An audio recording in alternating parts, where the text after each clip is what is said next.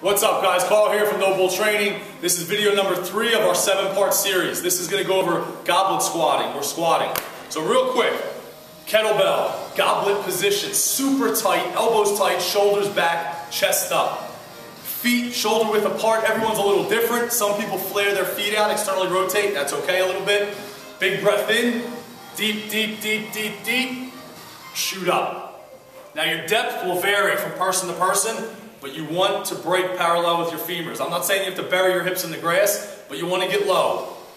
Break your hips with parallel, shoot up, I'll give you one more, and then hop out.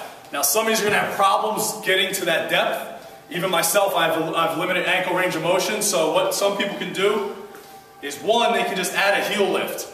This does a couple things. One, it increases the length of your tib-fib compared to your femur.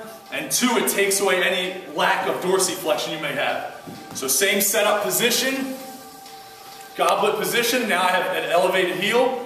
So easily, I can just get deeper and shoot up. Even for me, immediately it's easier. I can shoot my weight down and back, keep my chest high, and stand up.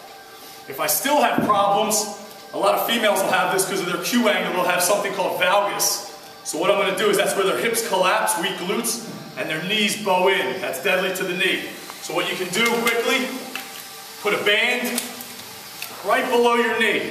So now I get something called adduction stimulus. So immediately I'm going to think, okay, well I'm being pulled in, so I'm going to push out.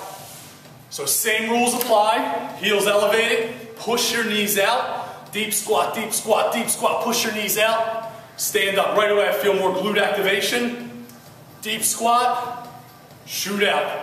Now you don't need a lot of reps, but you need a lot of good reps. Give it a shot.